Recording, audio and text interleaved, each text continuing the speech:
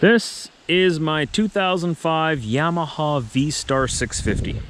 I just bought it and I'm actually very impressed with it. Very impressed. It's got the leather saddlebags on the side there. The only real custom work that's been done to it is it's got custom exhaust, so it doesn't have stock exhaust. Stock, these bikes are a little bit quiet for my taste. But with this, it makes it, you hear it coming, that's for sure. So it's a 650. And I love it. I live in the country, so I do a lot of highway driving, and it handles the highway just fine. The only thing I could say to critique it would be that it feels like it needs another gear. It's a 5-speed, and it feels like a 6th gear would just be a little bit of help on the highway. It'd just get the RPMs down a little bit lower, but that's just me. It handles it just fine. You can cruise at about 70 miles an hour, no problem. It does have rev limiters on it, so you know when you're going over. I've heard people take these bikes up to like 85 miles an hour, which is 130, 140 kilometers an hour. I'm not going to be taking it that fast. I'm more of a cruiser. I traded in my sport bike, which was a Honda CBR 500R. It was my first bike. I sold that and I bought this because I wanted something a little slower, you know? I'm more of a cruiser type guy. I just want to putt through town, maybe go riding with some friends, enjoy the scenery, enjoy the ride, enjoy the wind on my face. And I don't like to go fast anyway, so I drive a truck for a living, as you might have noticed from all my other content on this channel. So it's not worth it for me to risk getting tickets and getting in trouble for going fast. This bike keeps me out of trouble. It does everything I need it to.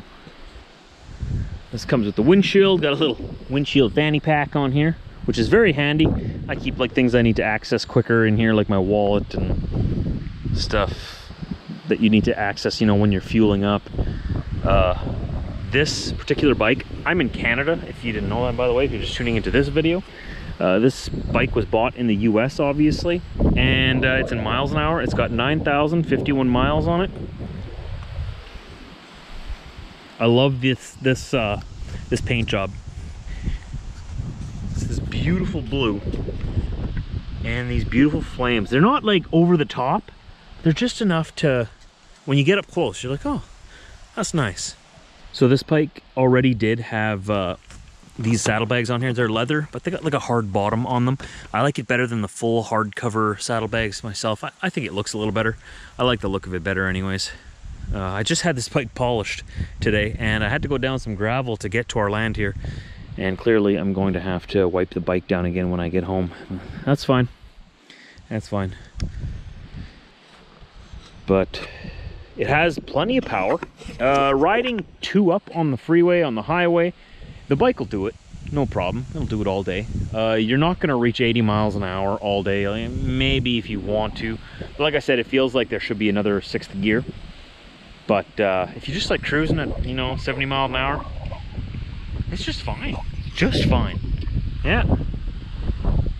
I mean, if you want to go any faster than that, I mean, if you live in Texas or, you know, out west in the US where the speed limits are 80 miles an hour or higher, yeah, you might want to get the 1100, the 1300 to keep up with traffic then. But where I live, speed limits are 100 kilometers an hour or 60 miles an hour. So this is plenty. And the previous owner was a co-worker of mine, and they kept it in immaculate shape. It's absolutely great. I'll let you hear the custom exhaust on here if you guys are curious. Just go on here. The ignition is on the side here on these bikes. It is carbureted, so there's a choke on the other side. When the bike is cold,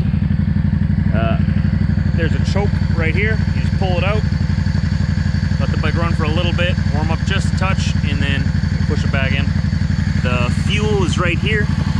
Fuel and reserve. It's got a reserve tank. This bike does not have a fuel gauge, which my CBR had a fuel gauge, and it was nice. Nice having that, but I always reset my tripometer now when I fuel. And I've still got to see how far I can go on a tank of fuel, but you know, once I run out, I've got the reserve. One of these days we'll figure that out.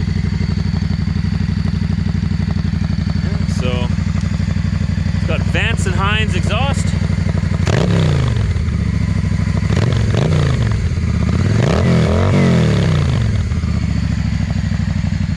Which makes it sound just lovely. It sounds pretty mean. So yeah, that's a little tour of my 2005 Yamaha V-Star 650. And if you're wondering, is the 650 big enough? I think it is. It depends what you want to do with it. But for what I need it for, highway driving in the city, it's no problem. It's pretty light, it's pretty nimble, and it'll serve the job just well. It will hit highway speeds just fine and hold it there all day. So if you're looking at getting this would be a great starter bike.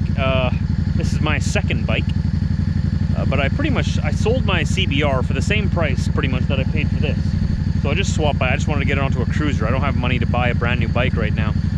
My next bike might be a Harley Davidson, but if you want to get into Harleys, you know, you need to bring cash, and I didn't want to spend any cash. We're planning on building a house here right now, so I can't spend boatloads of money right now. So I got into this cruiser and pretty much just swapped it for my other one. I really like it.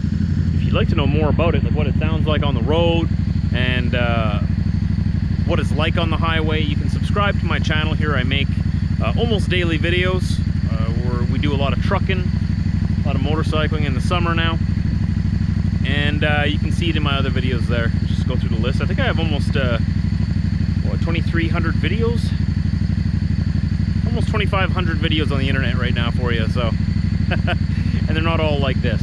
They're mostly just vlogs of my daily life through whatever I'm doing. So subscribe if you want to, and I'll see you out there.